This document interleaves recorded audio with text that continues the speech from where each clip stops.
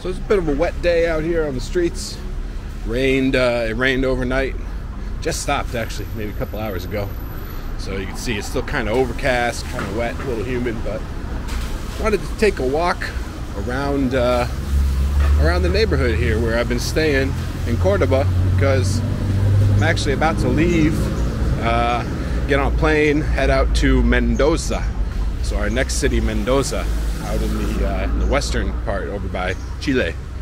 But before I left, definitely wanted to give a shout out to this neighborhood, and I really enjoyed staying in this neighborhood as well.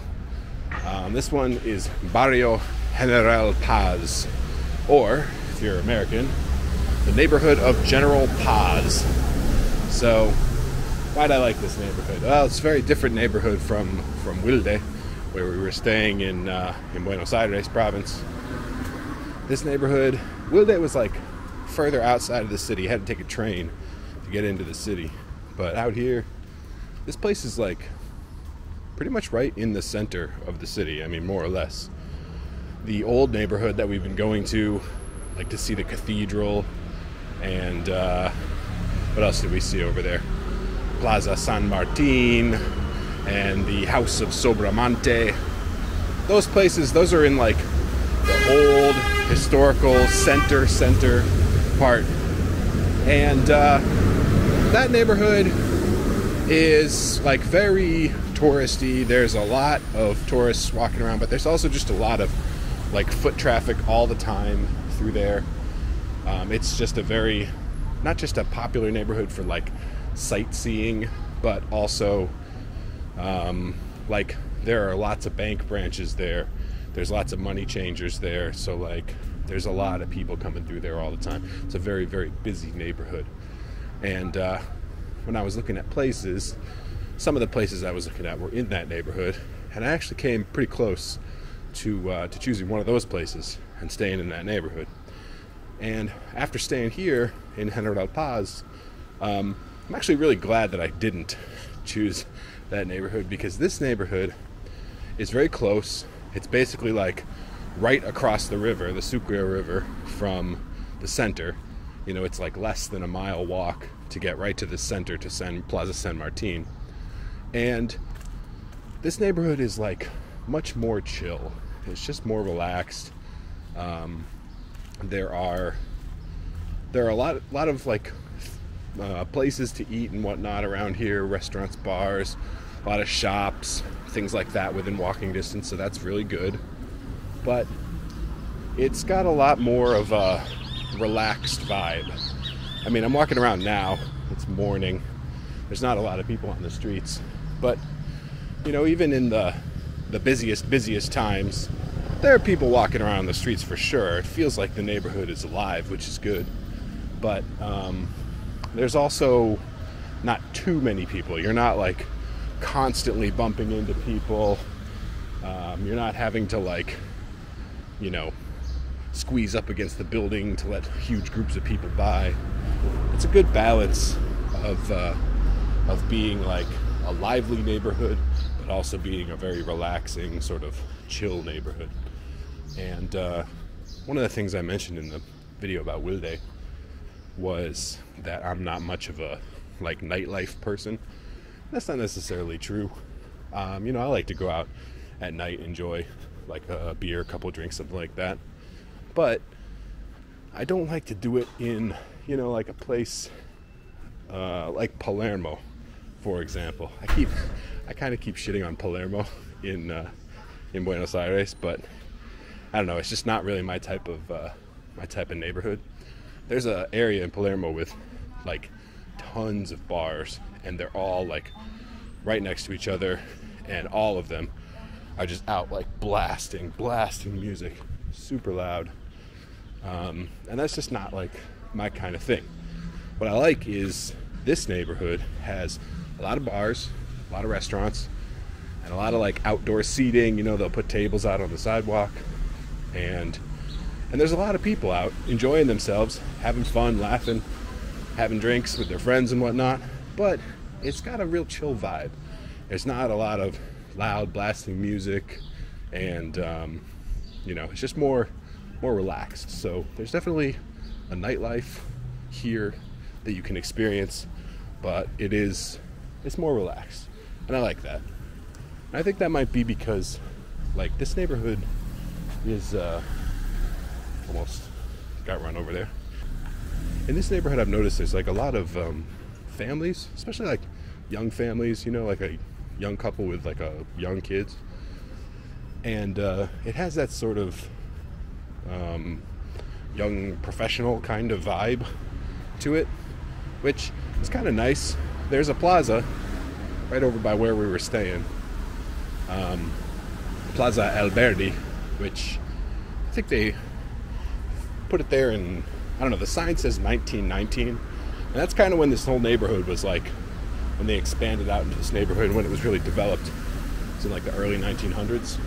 But Plaza Alberdi, the place is really nice, and I've noticed every night I go out there, especially on like a Saturday night or a Sunday night, that place is just packed with tons of people just hanging out, enjoying the evening, because of course it's cooler in the evening. And you know, the kids are out playing on the park equipment. There's like a big carousel in there that people can like ride on, and you just see people just sort of hanging out on the benches, chatting and enjoying the evening. That's a really, really good vibe. I really like it. Walking through there, like, just, you know, even though I'm like here by myself in Argentina, just walking through there, like, you sort of like soak up the vibe a little bit, you know what I mean? It makes you feel good, or at least made me feel good. So I really enjoyed that. And actually, you know, let's walk over. We'll walk over towards that plaza so you can take a look at it before we finish the video here. But another thing about this neighborhood, like I said, there's a lot of restaurants around. Of course, because it's Argentina, there's a lot of heladerias, you know, ice cream shops. Here's one right here that I personally liked a lot, Familia, Casa de Helados. But you know, there's a lot of there's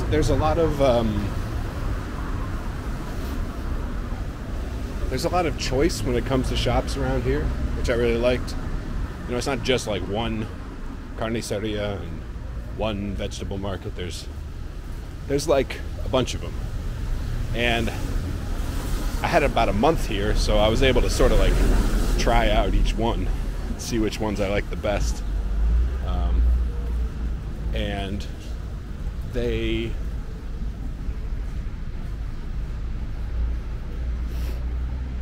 all different in their own way. They're all good. Some are a little more expensive than others, but just in general, everybody who I met when I was out here living in the neighborhood, bouncing around different shops, cafes and whatnot, they've been really nice. Like a few videos ago, we went to when we went out to Altagracia to go to the Casa de Che. That was all like a conversation that I had with these two nice women who were working at this cafe around here.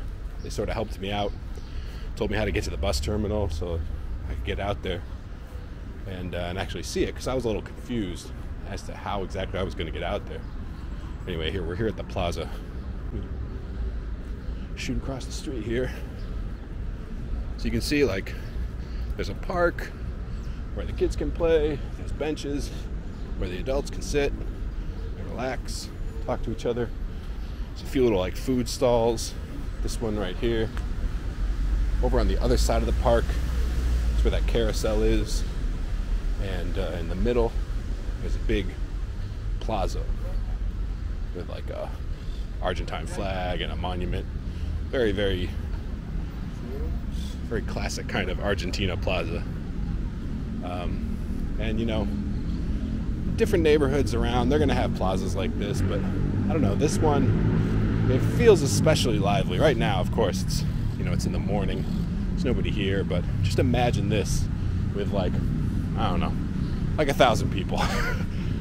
Just people walking around, kids playing soccer out here, kids playing on the playground equipment over there. All the families sitting on all these benches, chatting, hanging out by the fountain here. It's a very nice neighborhood and a very nice plaza here. I really enjoyed it. And our apartment that we were staying at is like right over there by where that like big, hold on a second, yeah, like where that white van is. Our apartment was basically like right there. So we were like right next to this plaza. We'd come out here and hang out, we'd walk across the plaza every day. And there's a major street right over here on this side of the plaza where it was super easy to catch a bus, catch a cab if you need to. And yeah, the whole area, very nice.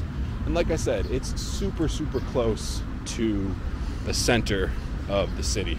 If you want to get over into the center of the city and you want to go to Plaza San Martin or any of the things that are over there, all you gotta do is just head down this street right here, this main street I was talking about, in that direction, and you go like 2 blocks, there's a bridge, you cross the bridge, you go another block, and then you're there basically. So very close. And like I also mentioned, lots of good shops and cafes around here. This one specifically, Pane Cafe, has very good coffee and also very good medialunas. Now, on a little bit of a tangent here, I've been a connoisseur of medialunas since I've been here, and I don't even know if I've ever described in a video what a medialuna actually is for people who don't know. But basically, it's like a little croissant that is sweet. So it's a croissant that has like a sweet glaze on top of it, if you can imagine that. And if you can imagine that, you probably want to eat one right now, because it's absolutely as delicious as it sounds. But not all medialunas are created equal, and some are better than others, of course. I've had some that are really good. I've had some that are really bad. I think I mentioned that I did have medialunas at McDonald's, and to be honest, if you catch them when they're warm and they're fresh, actually not that bad. But that place right there, Pane Cafe, holy, they got really good medialunas, not gonna lie. Very delicious, especially if you catch them when they're fresh. Anyway, like you can see, there's a restaurant right here on this corner we're going past, a restaurant across the street, cafe on that corner, bar right next to it, and then you know, down the street there's like a kiosk, a couple of other places. Basically everything I needed was right around here in this neighborhood. Didn't have to really go anywhere else to get done all the things that I wanted to get done in any given day, other than like, you know, going to see any of the locations that we wanted to film. But yeah, I think that's about it. We're getting close back to the apartment here. Went through the park. Also, you know, just north of here, maybe like 3 blocks, there's a little park. Well, actually, you know, it's a bigger park than this plaza, but it's more of a park, like with green space, lots of trees. This is more of a plaza. And that park up there, is nice to have, but right across that park, that's where the Museum of Industry was, where we found all those awesome old classic cars. And right across the street from there, there is like a mall and a hipermercado, which is basically what you would think of as, like, if you're American, it's basically like a Walmart with a grocery store, like a super Walmart.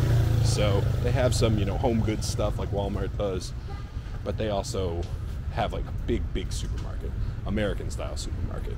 And those places aren't as common as they are in the United States.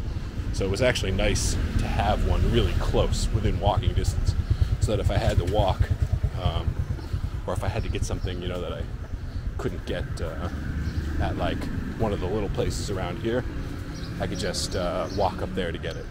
That was really nice. And yeah, like just up this way, up this block. Here, we'll walk up.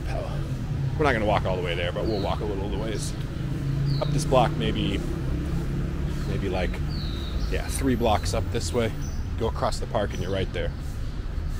So, like I said, the neighborhood, it's got everything you want, and it's not too loud at night, not too like dead during the days. A lot of stuff going on, but not too much stuff going on. Kind of like a good Goldilocks zone neighborhood, I would say.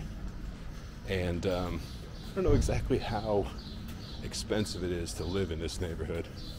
I can really only judge by the how much I paid for my Airbnb. And my Airbnb was it's pretty affordable, a little bit more expensive than the one in Wilde in Buenos Aires, but not too much more. Definitely not, significantly more. So I don't know. Maybe someone knows this neighborhood a little better than me. They can write down in the comments how expensive it is to like live in a neighborhood like this. It seems like it's like I said, it seems like it's a pretty nice neighborhood. It feels very safe also. When I walk around at night, this neighborhood feels it feels like there's locals out on the streets just hanging out, chatting with each other, walking around with their kids, all the way out until like 10, 11 o'clock at night. And that makes me feel, of course, a lot more comfortable when you see that. People out walking their dogs, and they all seem pretty comfortable with the neighborhood. So it seems pretty safe to me. The host for my Airbnb told me that, yeah, this neighborhood is pretty safe. If you go a little bit further in certain directions, it gets a little more sketchy. Like if you walk from here over towards the bus terminal, there are some neighborhoods, like the neighborhood in between here and the bus terminal, that felt a little bit sketchy, but I don't know. I was walking through there usually early in the morning. Nothing really feels too sketchy early in the morning. But that's another, I guess, bonus about this neighborhood. It's walking distance to the omnibus terminal. It's a bit of a longer walk. It's probably about 25 minutes to walk there, so like a little over a mile. But it's definitely doable. You can walk there easily. If you don't want to walk, you can take a cab from this neighborhood, and it'll get you there in just a couple minutes, and it'll only cost maybe like $2 to get there. So from the omnibus terminal, you can get anywhere in like Córdoba province. There are buses that go to all the small towns, outside of the city. There are buses that go to the smaller cities in Córdoba province that are farther away. And then there are also buses that'll take you all the way out to other cities in other provinces: Salta, Mendoza, Rosario, Santa Fe, Buenos Aires. And if you don't want to pay to do a flight, if you don't want to fly, you can definitely take a bus. It's a lot cheaper. It's gonna be a lot longer ride, but like I said, tons of bus companies, tons of options. And this neighborhood, all you got to do is just walk maybe like 20 minutes and then you're there. So it really opens up a lot of opportunities if you're here visiting and you don't want to just see what's here in the city of Córdoba, but you also want to go out into the province or other parts, like out to Villa General Belgrano, like we went, or Altagracia, or any of those places. Really easy to get to from the bus terminal. Alright, so we're back on our block. There's the old ice cream place we walked past before. And I guess that's it. I don't know what else there is to say about this neighborhood. It's very nice. Like I said, the Goldilocks neighborhood.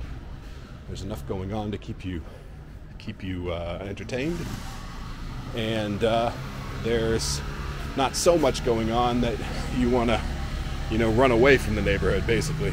So I guess that's about it. This guy with a loud motorcycle here, so I think it's about time we cut the video also, because we're getting back to the apartment. So I guess that's it. If you ever come to Córdoba, Argentina, you need a place to stay, I would definitely recommend this neighborhood, Barrio General Paz.